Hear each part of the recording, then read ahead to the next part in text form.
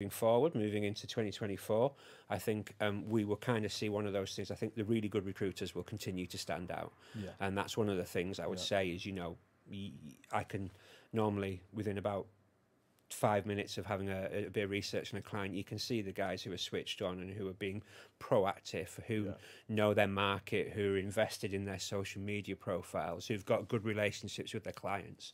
I think that's the thing that will continue. I think if you are a good recruiter, that will continue to help you stand out. I can't see any major changes in, I think, where you had candidate shortages, you will continue to have those, particularly that I can't see any reason why they change. There's no magic wand to change that. There's right nothing. Now. There's nothing coming around the corner no. that I will see.